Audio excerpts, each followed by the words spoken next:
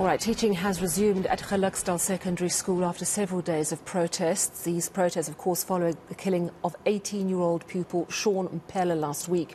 Security has really been tightened at the school, but parents remain on edge about the safety of their children. Amid the tense atmosphere, the community and the Gauteng Education Department have been pointing fingers at each other. eNCA's Manqoba Mchunu reports. A sense of calm seems to have returned to Geluksdal Secondary School. Pupils have finally returned to the classroom, but under strict security measures.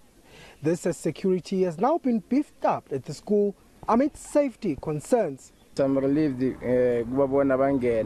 so very relieved. It must be an ongoing thing. We want this to be an ongoing thing. It must not end up today. Understand? And this so-called this color thing and African thing, I don't entertain it. But some parents are still worried about their children's safety.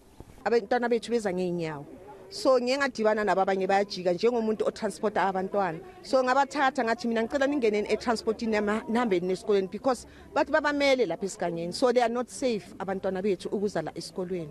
We want SAPS stationed here at the school because every day after school there's fights happening here. Last week, schooling came to a standstill here at Geluksdal after the murder of 18-year-old Shawn Mphela. He was stabbed to death following an altercation that started inside the school.